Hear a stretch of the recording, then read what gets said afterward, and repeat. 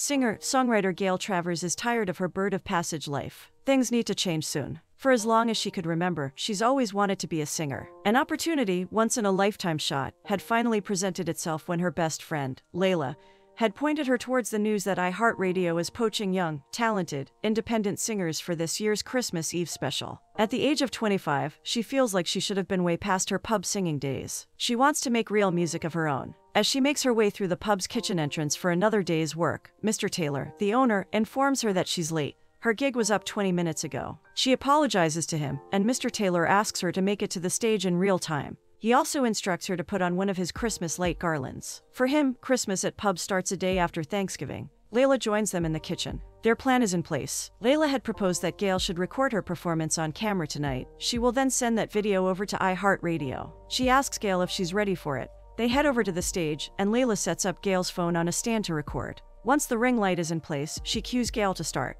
Gail introduces herself as a 25-year-old singer who is from Miami, Florida, but has never belonged to any one place in particular. She hits the notes for indie singer Everly's popular song, For the Crowd. Gail has not even been so far as the first few lines, when Mr. Taylor spots what is actually happening. He walks over to the stage and reminds Gail, in no uncertain terms, that the pub entertains requests from the crowd only. Gail's performance is cut short, and she quickly switches to singing one request from the client seated there, Pat Benatar's Shadows of the Night. Later that night, as Layla calculates their tips from the night's gig, Gail expresses to her that at least they tried to give a shot to recording her performance. Maybe it isn't meant to be. But Layla isn't convinced. She reminds Gail that merely 5 artists are to be picked for the opening acts at iHeartRadio's Christmas Eve special, not to mention the offered spot on a tour and a 3-year contract. There was no denying that it would have been professional for her to be singing on that pub stage, but Layla is sure Gail will make it look good from anywhere. She is not going to let Gail give it up just yet. Gail takes the Christmas lights garland off her neck,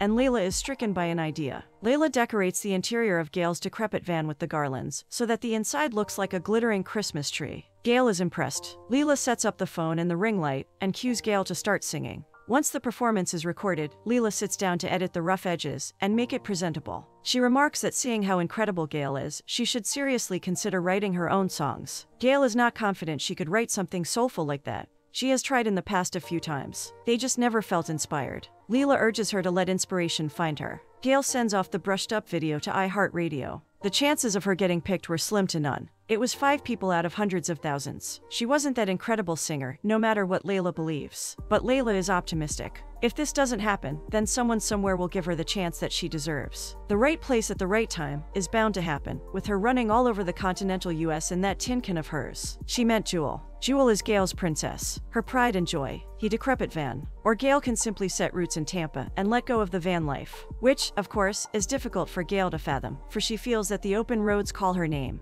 As Layla leaves, Gail pulls out her diary where she keeps a list of all the opportunities that life has thrown her way. iHeartRadio was #1 for December, but it's time to strike it off. The next morning, Gail shares on Instagram her 1-year anniversary with Jewel. She's been living and breathing in it for a whole year, which if she was honest, seemed a challenging task at the beginning. While she was updating her story on Instagram, her phone chimes with a notification. She's been selected for the iHeartRadio event. Shrieking with joy, Gail jumps out the back of the van sans clothes, clad in just a towel. She immediately calls Layla, telling her the unbelievable news that she's made it. Well, unbelievable for Gail. Layla had always been telling her so. So, Gail sets off on the road with explicit instructions from Layla to text her every single stop she makes on the way. Gail is exhilarated to be back on the road. She shares as much with her Insta story, telling her followers that she'll be hitting up open mic nights, all the way from Florida to Le. It'll be just like one long rehearsal for opening iHeartRadio's Christmas Eve special, with some of the top artists in the country. Along the way, she reminisces about how she had been homeless for quite a while, before she bought her darling van, Jewel. She had no idea where her voice was going to take her. And now, she is about to make her debut on national TV. She owes it all to her fans and followers. She beseeches them to aid her along this road as well, as she needs gas money. Gail jaunts through Alabama, Louisiana, and then over to Oklahoma, performing at every pub and cafe that offers open mic nights, and collects a sum in the process. One morning while she's still in Oklahoma, Gail starts her live feed for Instagram, something that has become a norm on this road trip. She is asking viewers to suggest a good place to get coffee because her coffee machine has broken. She also asks them to recommend any good food spots along Santa Fe. On the agenda for today is to set up the details for another gig, so Gail turns her engine on, ready to start her day. A couple hours down the road, she receives a call from iHeartRadio with regards to how her preparations were coming along for the Christmas Eve special. Gail tells the representative, MS Walker, that she is very excited to get this opportunity. When Walker asks about her music, Gail tells her that she loves to play the oldies, anything soulful, and she can spin acoustics. But Walker has other ideas. She tells Gail that the station wants her to prepare an original. Gail is flabbergasted. She has never successfully written an original song. She hasn't written anything that she'd like to sing. This was a fast turnaround. Walker offers to pull her out if it's not doable for her. But for Gail, that won't do either. She tells her that she's going to get an original song ready in 2 weeks. The anxiety of the situation diverts Gail's attention from the road as she tries to take deep, calming breaths. When she looks up to the road next, there's a llama staring at her, standing in the middle of the road, directly before her rapidly moving vehicle. With a scream, Gail steers the van off to the other side of the road.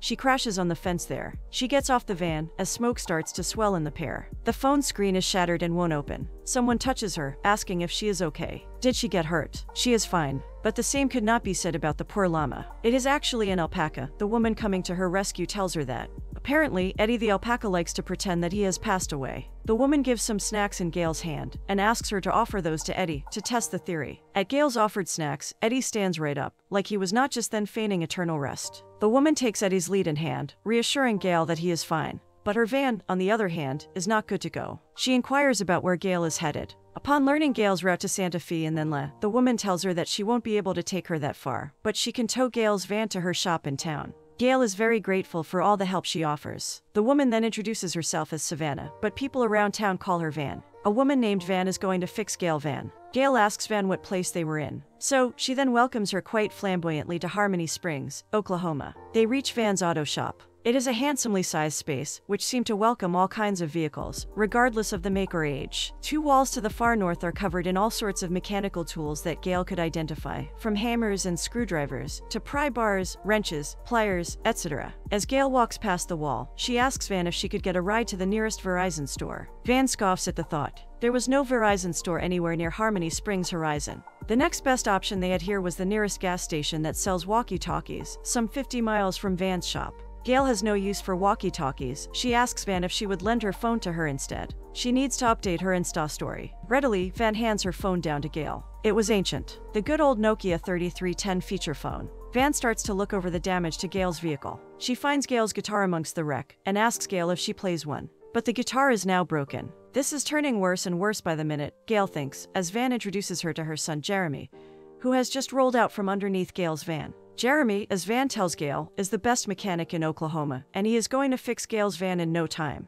Jeremy tells Gail that the damage wasn't too bad, but for a vehicle as old as that one, it will take some time to find and bring all the required parts to Harmony. 2 weeks at least, depending on how fast they could get here. Gail does not have 2 weeks. She needs to report to Le by the 24th of December. Then, there's also the matter of covering the costs for the repair. Jeremy tells her that she's looking at about $2,600, give or take. At the moment, all Gail has in the name of savings, checkings money, is $540. Gail could not afford to spend that money on her van. It is all she has. Van proposes an idea then. Since Gail could play a guitar, she can perform at Gus's tonight. She instructs Jeremy to take her to Gus's bar. That would allow her an opportunity to earn some fast cash. To say that Jeremy was not eager to leave the workshop to take Gail to Gus's would be an understatement. But Van forces him to wash up and leave, anyhow. Once they are on the road, Gail asks Jeremy if she could borrow his phone. He hands her a similar feature phone. Seems like no one in this town has ever heard of a smartphone. While he drives, Jeremy fills Gail in about the Pass the Hat night at Gus's, which means best performance gets the pot that evening.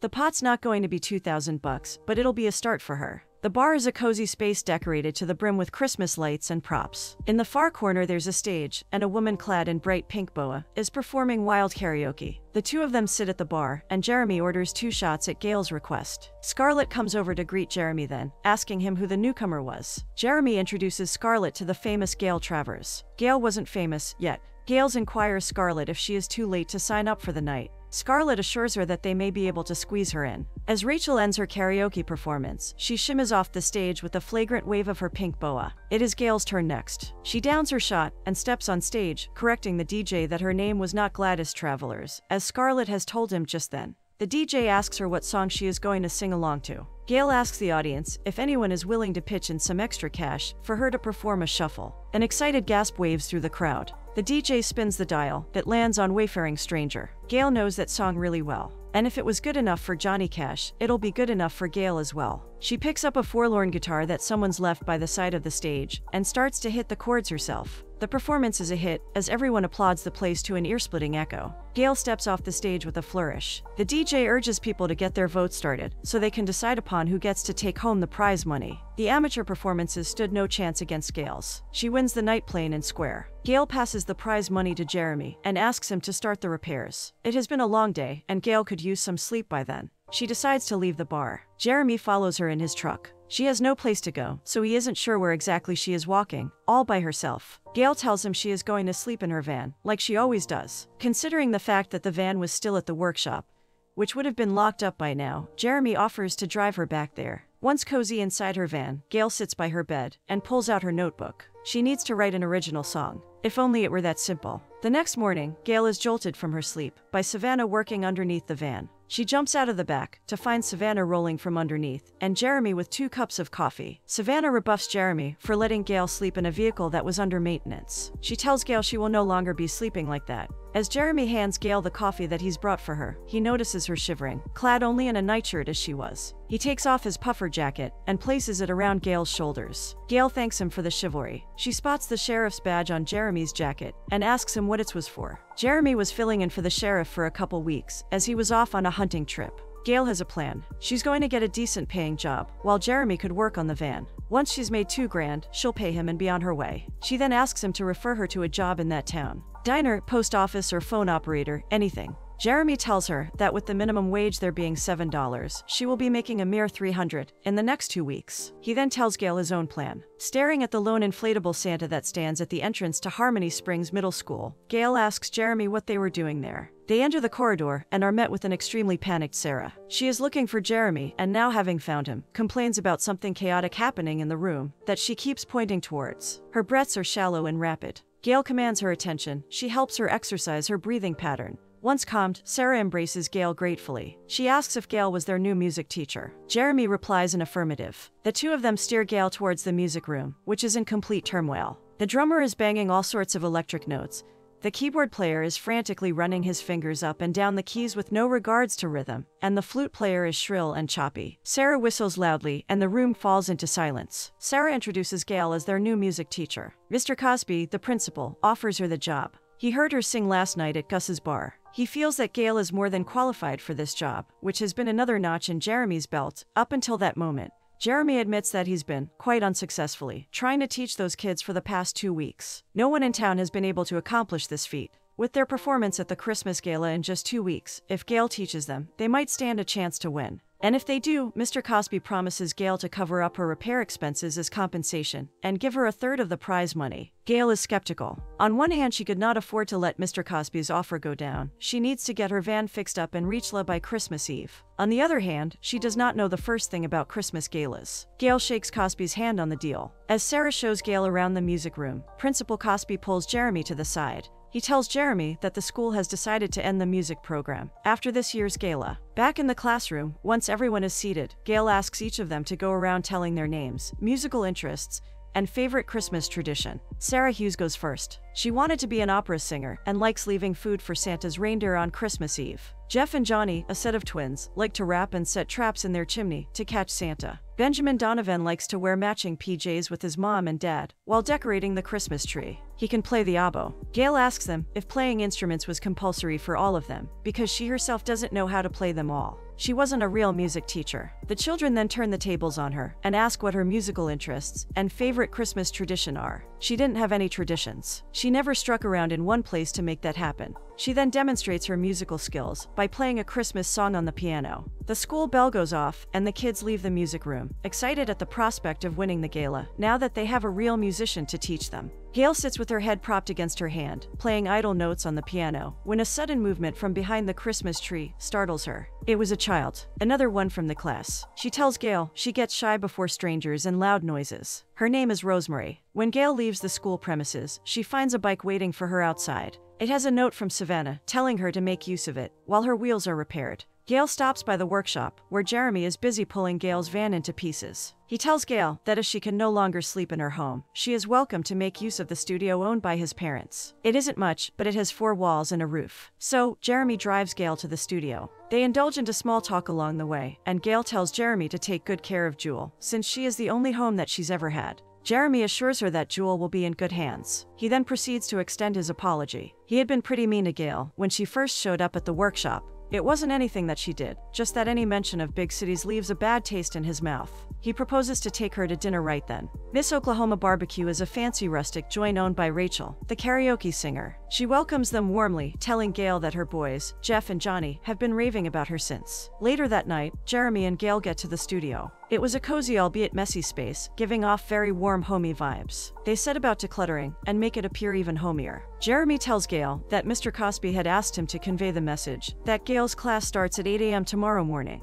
Gail groans. 8 a.m. for 2 weeks. When will she ever find time to write her song? Early next morning, Gail sits in an empty music room, futilely trying to write her song. That day, Gail teaches them how to focus on the instrument that they already have, their voice. She makes them close their eyes and place their hands on their hearts. This is from where they'll sing. She then asks them to set an intention about how they want to feel when they sing. And then, she tells them to stretch their arms in front of them and release it into the universe. Today, they are going to try singing a simple note. Gail makes them go around hitting note, one after another. Rosemary's is the best amongst the 5 of them. After Sarah's high-pitched notes, Gail divulges to them that she needs to write her own song for an important event. It would be nice if they all pitched in to write it together. That way, they can sing their own song at the gala. That night, Gail sits writing her lyrics when Jeremy visits her, saying that she never came to visit Jewel at the shop today. Gail tells him she is trying to write down some lyrics, as she has 2 songs to write now. One for the Christmas gala, and the other the iHeartRadio's original. Jeremy hands her a send-back box that he's brought. It was a box that Gail could send her broken phone into via mail, and then that company would mail her a brand new one, in return.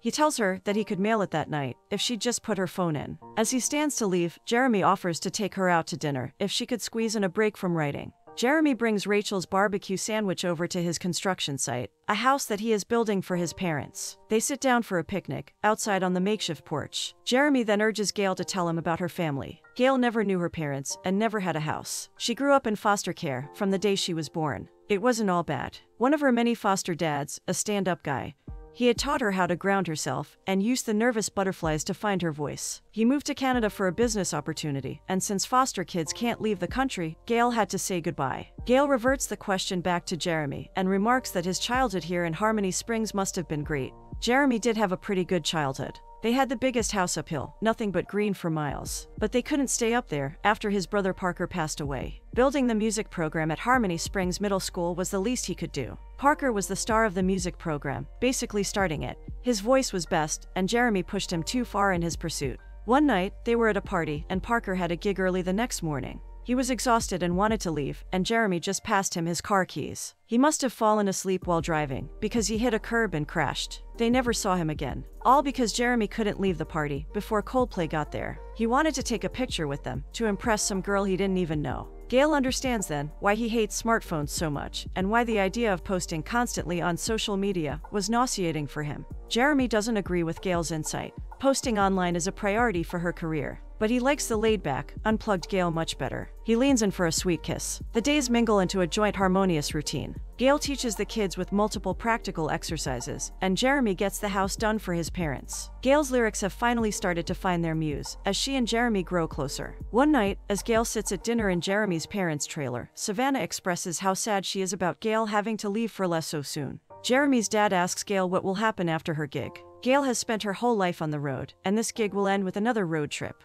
One that hopefully leads her to stardom. After Gail leaves, the kids will go back to Jeremy's custody, but this time, he won't have to work on them. Gail has done all the hard work for him. He will just need to get them up on the stage. She's going to miss them all so much. Later that night at her studio, Gail sits finishing up her song, when she gets an unexpected visitor, Scarlett. She's there to bid her farewell to Gail. While at it, she asks if Gail had planned something, as a parting gesture for Jeremy. He's sensitive about these things. Gail hadn't had the time to even think about it, Scarlett offers to tidy up the studio space with Gail. This would mean something to him, as he's been wanting to put this place together for some time. Scarlett starts unpacking painting and photo frames from a box that Jeremy had specifically told Gail to steer clear off. When Jeremy shows up at her door later that night, the look of shock on his face shows anything but joy. Gail's confused. She hasn't expected this reaction. She tries to explain why she did it, but Jeremy isn't listening. He turns on his heels and barges out the door. In her quest to find Jeremy, Gail comes to Savannah's trailer. With panicked breaths, she relays to Van what had happened. Savannah is mildly surprised by Gail's news. That studio had belonged to Parker since he was always writing there. Maybe that's why Gail has had such great luck writing her song there. Or maybe it was Jeremy who inspired her. In any event, it must have been excruciating to watch the studio set up the way it was when Parker was still alive. Van divulges to Gail how while Savannah and Abe grieved Parker, Jeremy had isolated and thrown himself in work. He's come up for air for the first time in years. He is cooking again and playing music while working.